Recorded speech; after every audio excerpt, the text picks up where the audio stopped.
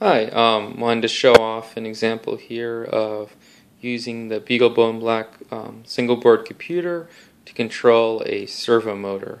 So unlike a standard hobby RC hobby servo motor, this motor here, which is from Ed Bennett at my hackerspace here in Chicago, Pumping Station 1, is a DC motor here, and then it also has a rotary encoder on it as well, or I should say quadrature encoder. So there's actually 6 pins on it. 2 are for the power for the motor, and then for the encoder unit it has 4 more as well. So we have power for the encoder, which is 5 volts, and then we have an A and B channel for the quadrature encoder unit that's inside of the motor here. So what that's going to do is the motor turns, the motor encoder is going to output quadrature encoded pulses on the A and B channel here. And then on the BeagleBone, one of the nice features of the BeagleBone, because it has the main processor, the main 1 GHz processor, is the TI Satara chip, and that has a built-in hardware block for decoding the quadrature encoded pulses. So that's called the TI eQEP module, or eQEP module, which stands for Enhanced Quadrature Encoded Pulse Decoder Module. So that will allow us to very easily get the position of the motor through the encoder signals without having to constantly pull them from a program. There's a kernel module written by Nathaniel Lewis that will take care of all that for us. So here I'm logged into the BeagleBone here. I know the screen is not that great, but I'll have the text available in a GitHub Gists or something that I'll link to from the video. So basically right here what we've got is before I loaded the TI eQEP device tree settings, we just had the normal HDMI and eMMC, and then this eQEP2 alt device tree file I got from the mailing list. I'll post a link in there, the BeagleBoard mailing list. It just basically describes the pins that are going to be used by the eQEP module, which is that encoded quadrature pulse decoder hardware block. And then once we load it, we see here we now have it loaded in here, the eQEP2 alt. And what that stands for is the encoded quadrature, or the enhanced quadrature encoded pulse decoder, and then there's 3 of them. So we're using the second one, and we're using the alternate pins for it, because the normal pins conflict, I believe, with HDMI. So if we look at dmessage here real quick. Okay, so we can see here that the Cape Manager was able to load our device tree overlay, which set the pins correctly and loaded the driver. So now we can see here that we are looking at the sysfs entries that the TI eQEP kernel module that Nathaniel Lewis wrote expose to user space. So the way we get to this directory is we just cd into it.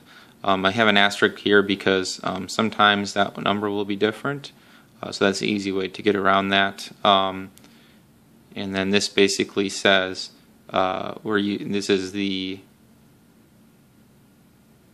eQEP number 2 based on the offset there.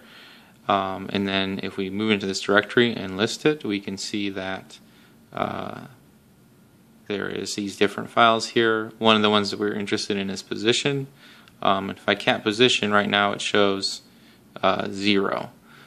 So once I start the motor, that will start incrementing as it starts getting the quadrature encoded pulses coming into the 2 pins. So each of these eQEP blocks has a separate A and B input, which we have hooked up to the BeagleBone on those pins. Real quick here, I just wanted to show where the pins come from that we have the channel A and B of the encoder hooked up to.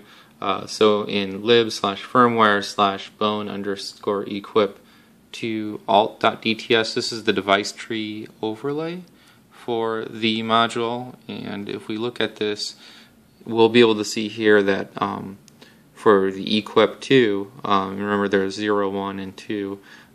For the A and B, we're using the P8 header on the BeagleBone pins 11 and 12.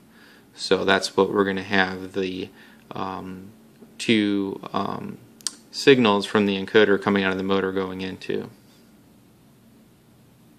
So we have 6 pins on the motor here, 2 of which are the quadrature encoder A and B channels, and we have those hooked up to the BeagleBone through just a resistor divider. Because the motor's running at 5 volts, we want to make sure we keep, I think these are just identical resistors, so it's going to give at most 2.5 volts, which I think should be fine for the high over here. And then as we're looking at the device tree overlay config, it's pins 11 and 13 here that we have the channel A and B hooked up to. So this is going into the pins for the eQEP 2 module per our device tree overlay configuration.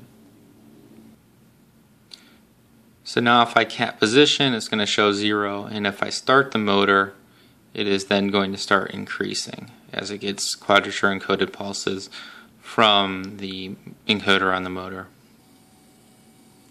So I just connected power. It's running at, I believe, 4.5 volts right now from my power supply. And we can see here the motor is spinning. So the motor is actually hooked up to a gearbox. And you can see here how it's actually rotating at a higher speed, and then it's geared down. And this is actually coupling the Ed bet machine at the hackerspace. So we can see here it's running, and then it's been running for a little bit here. Let's take a look at our count. So we can see her position is now at 22,000-ish, and that's negative because according to the way I hooked it up, it is going backwards, which in this configuration is somewhat arbitrary. If I flip the positive and negative on the motor, it would then be going forward. The forward and reverse is determined based on basically which A and B channel I have hooked up. So in an actual project that would matter. In this case, it doesn't really matter. We're just interested to see that the counter is increasing. So we can see here that the pulses are going by at a pretty fast clip there. Like about between a second, there's over 1,000 pulses that go by. And there is actually ways to get the velocity. There's a lot of configuration that you can do here with the eQEP module to figure out the timings of when the pulses are occurring and that sort of thing. So this is just a one-line little shell script here to just keep on outputting position every 200 milliseconds. If I go and hit enter, we should see the count here. So we can see that it goes along at a pretty good clip there.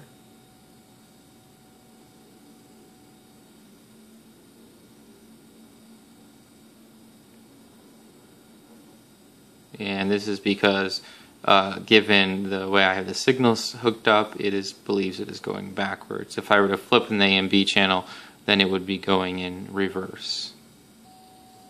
So I just flipped the channels here by flipping the A and B channel, which pins it's hooked up to. So essentially that makes it was currently, it thought it was going in reverse. Now it's going to be going forward, which means that we have a large negative number. Now that negative number is decreasing, as it is going forward from the perspective of the eQEP block. Another thing I can do actually is I can actually reset position. So in addition to reading from position, we can also write to it a 0 if we want to set it back to 0. So I can echo 0 to position, and then it will reset it to 0, and then we can see here now that the eQEP thinks we're counting, we're going forward, it's counting up because I flipped the A and B without flipping the way that the motor is rotating. It's now going to be counting up. So if I go back and run our loop again, it's going to be counting up. So this is the number of positions it's going through every 200 milliseconds, which looks to be somewhere around 100, a little under 100 maybe. So we're at 100 positions every 200 milliseconds.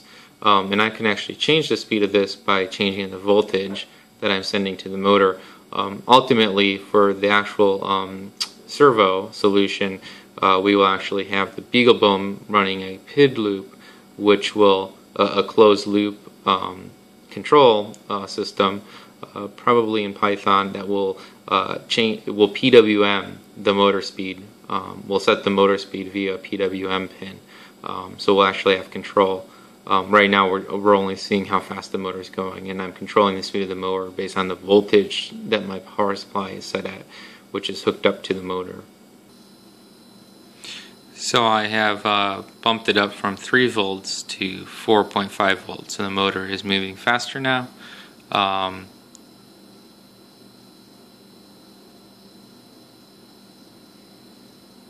Let's take a look at how fast that's updating on the display now. So every 200 milliseconds we're grabbing the count and displaying it, so it is moving by at a faster pace there, I believe.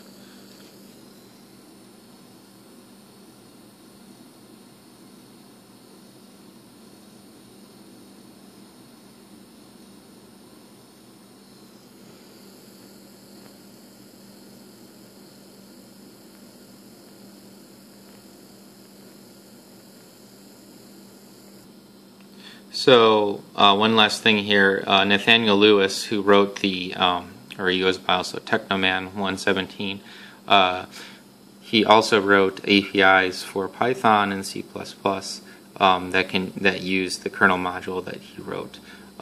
So you can find that on GitHub at Technoman 1117. I'll also link it to from this video.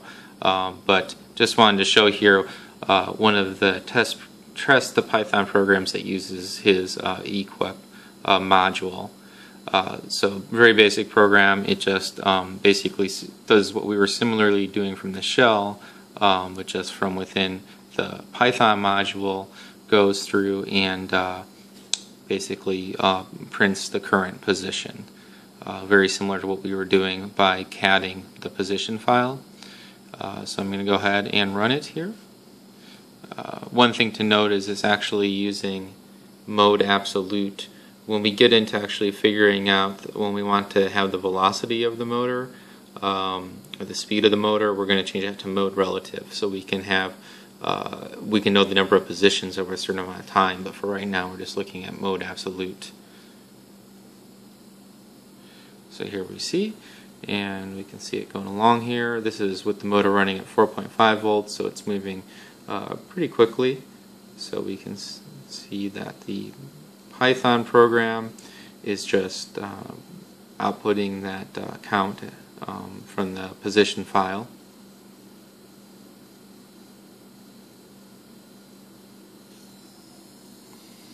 Alright, so hopefully that wasn't too long. Just kind of wanted to give an overview of how the enhanced quadrature encoded pulse decoder unit on the BeagleBone can be used with the driver that Nathaniel Lewis wrote to kind of create your own servo motor with just a DC motor and a encoder, a quadrature encoder.